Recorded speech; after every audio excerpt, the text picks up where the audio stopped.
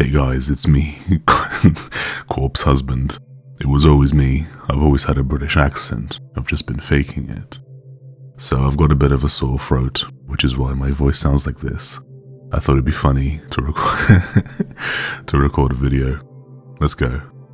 Perhaps you are considering purchasing the Canon EOS 77D. It sounds so strange.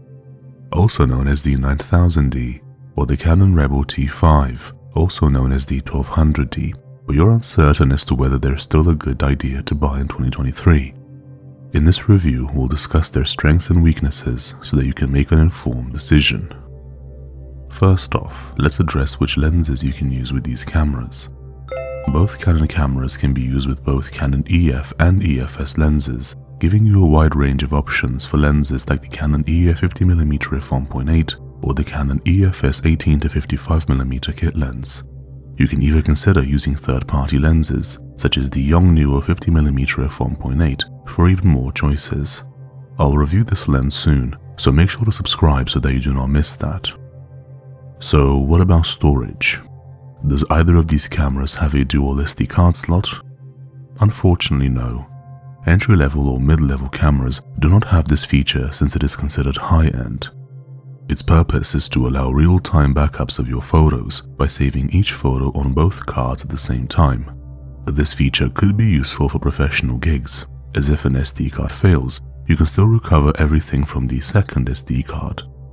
Although multiple SD cards can reduce the likelihood of SD card failures, theoretically, it is still possible. Moreover, instead of utilizing the backup feature, you have the option to operate both cards independently, thereby increasing your storage potential twofold. So, how are they in terms of connectivity? Does the T5 offer Wi-Fi? Unfortunately, it does not, but the 77D model does have it. Furthermore, Bluetooth is a feature that can only be found on the 77D, not on the T5, as with NFC. Now, is their physical size an issue? The dimensions of the 77D are 131 by 99.9 by 76.2 millimeters, or 5.16 by 3.93 by 3 inches. It has a weight of around 540 grams, which is 19.05 ounces. Alternatively, the T5 measures 129.6 by 99.7 by 77.9 millimeters, or 5.1 by 3.93 by 3.07 inches, and its weight is around 480 grams, which is 16.93 ounces. As we can see, these two cameras are evenly matched when it comes to their physical size. However, the lens choice can significantly affect this. In case you want to check out some lenses, I have reviewed a few on my channel. You can find the links below or click the card in the top right corner. In terms of quality, the 77D boasts a strong build thanks to its use of aluminium alloy and polycarbonate resin. On the other hand, the T5 incorporates carbon fiber, glass fiber, and polycarbonate resin into its build. Expanding on that idea, do they have decent displays? Both cameras come with OK screens on the back that have decent quality. These screens are good enough for navigating through the menus or checking photos. For the 77D, the screen is articulated, which makes it excellent for vlogging. Additionally, its screen can be turned in order to protect it from scratches while in your bag. However, the T5 comes with a fixed screen that cannot be turned or moved. You can also find a small LCD on the top of the 77D, which has some great benefits. This feature lets you quickly and easily check your settings. Although not everyone finds this LCD visually appealing, I enjoy its appearance. Okay, so these cameras are quite versatile. How long will their battery last me? The LPE17 battery on the 77D will last for around 600 shots, while the LPE10 battery on the T5 can give you approximately 500 photos.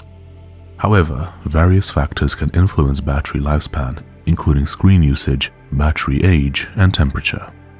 To be safe, bringing extra batteries with you is recommended, especially when working with a team.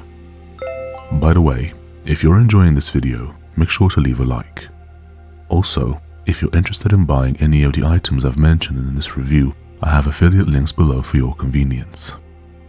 Cool, So what should you expect from the 77D and the T5 when it comes to image quality? The type of lens you use determines how your images will turn out. However, for the sake of discussion, let's focus on the camera's impact since I don't know which lens you'll be using. First, let's talk about the sensors. The 77D and the T5 use the same size 22.3 by 14.9mm APS-C sensor. The 77D sensor provides 24.2 megapixels, while the T5 sensor offers 18 megapixels. The Digic 7 processor is found in the 77D, while the T5 has the Digic 4. So what's the difference? Let's take a closer look at what these processors bring to Canon cameras. With the 4th Digic generation, faster image processing was achieved in contrast to prior models, noise reduction in high ISO images improved, and H.264 1080p video recording became available. The 7th generation Digic processor line brought about significant enhancements, including boosted image processing power, noticeably quicker AF speeds, less image noise, and better subject detection.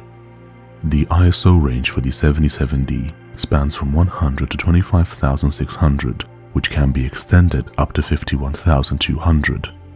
Comparatively, the T5 can do 100 to 6,400, also expandable to 12,800. Using lower ISO settings to avoid undesired noise in your pictures is preferable. Moving on to autofocus, the 77D has a capacity of up to 45 autofocus points, whereas the T5 only provides 9. On a similar topic, are they equipped with dual pixel AF? So the 77D does have it, while the T5 does not. Having dual pixel AF in addition to a high number of autofocus points usually means significantly better autofocusing capability, which can be incredibly helpful, especially in situations where something's happening and you need to take a photo fast. Expanding on that, what about shutter speed? If you want to capture fast-moving subjects, can these cameras do that? Both of these have a maximum shutter speed of 1/4000th of a second, which is nice. Okay, but what if you want to do sports or wildlife photography, and thus you want to take loads of photos in quick succession? In that scenario, what you're looking for is continuous shooting mode.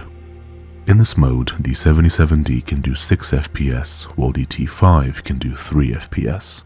In other words, the 77D captures 6 photos within 1 second, while the T5 captures 3.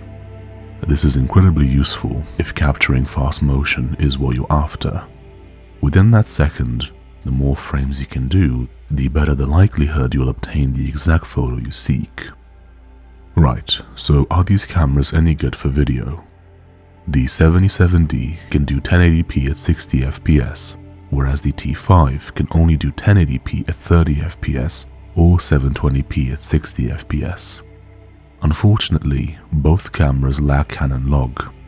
This feature is only available in more expensive cameras as it provides better dynamic range. Now, do either of these cameras have in-body image stabilization? Nope, neither of these cameras has IBIS. Now, most cameras offer digital stabilization, but as a general rule, you should stay away from that. While you're free to experiment with in-body digital IS, it's often not very effective. Moreover, it gets incorporated into the video, so you don't get backup footage. It's generally not worth using it in camera. Instead, you're better off filming shaky footage and using software such as Premiere or any other program you prefer to stabilize it, as improvement in this technology is always ongoing. If you desire optical stabilization, you can consider picking a lens such as the Canon EFS 18-55mm kit lens, ensuring its label includes IS. Having this lens will provide in-lens stabilization, which is considerably superior to in-camera digital stabilization. On my channel, I have reviewed numerous lenses. You can find the playlist link below or click the card in the upper right corner. Next up, can you use either of these cameras for vlogging? At this point, pretty much any camera can be used for vlogging, but there are a few issues to bear in mind. First off, having a flip screen is ideal, so you can see what you're doing when the camera is turned around. While the T5 does not have a flip screen, the 77D does. the flip screen can be useful for vlogging and protecting the screen's glass surface. Next up, it's important to understand that both cameras have cropped APS-C sensors that provide a more zoomed-in image than full-frame sensors. Therefore, when selecting a lens, opt for shorter focal lengths. The camera's crop factor may make many lenses too zoomed in for handheld vlogging. A decent and inexpensive choice would be the 18-55mm kit lens, which can be rather wide and allows you to zoom in and out to get more in frame. In most cases, you'll want smoother video, and if you buy a lens with IS, it will provide just that. Alternatively, you can try using the Canon 24mm pancake lens, which is wide enough, but there is no IS included, resulting in shakier footage. If you're planning on setting up your camera on a tripod, then the suggested lenses would greatly differ. Using the 18-55mm lens or the 24mm for this setup is no longer ideal, though they should both still work. Instead, you should consider using something like the Canon EF 50mm f1.4 or f1.8 lenses. Why? Well, these lenses can be opened wider, which allows for more light, and they also produce beautiful bokeh, which is that nice blurry background that everyone likes. However, these two lenses are not ideal for handheld vlogging because they are too zoomed in and don't have IS. Moving on to a related point, how long will the 77D and T5 last? Neither of them has weather sealing, so you have to be careful about that. I wouldn't use them in the rain or expose them to the elements in that way. Both cameras have a rating of approximately 100,000 actuations. Cameras have a limited number of clicks that they can handle due to their mechanical design. For both cameras, this number is 100,000. Each time you take a photo, a click happens, and that's one more actuation counted. Upon performing a bit of quick maths, you'll find that 100,000 photos, assuming an average of 10 photos per day, should last for about 27 years. The camera may develop other problems before that time, and the calculation assumes you're starting with 0 photos. However, if purchasing the camera second-hand, the math may need slight adjustments. Before buying the camera, review the listing and check its photo count. So, what are these cameras good for? Both of them are suitable for various photography types such as portraits, street photography, product photography, landscapes, weddings, events, and documentary work. It is important to note that the lens you choose is more important for these types of photography than the camera itself. When it comes to capturing sports and wildlife photos though, it's important to consider more than just your lens selection. To get the best results, you'll want a fast shutter speed and a high number of frames per second in continuous mode. For instance, the 77D can take up to 6 FPS in continuous mode and has a maximum shutter speed of 1/4000th of a second. Meanwhile, the T5 can take up to 3 FPS in continuous mode and has the same maximum shutter speed. I hope this review has been helpful. If you're curious about the cost of these lenses in your area, there are affiliate links down below for your convenience. If you'd like to check out more reviews, you can either look down below for relevant links or click the card in the top right corner. Do you have any questions? Feel free to comment below and I'll do my best to get back to you. Thank you for listening. Don't forget to leave a like, subscribe and hit that bell, and I'll see you in the next one. Bye bye.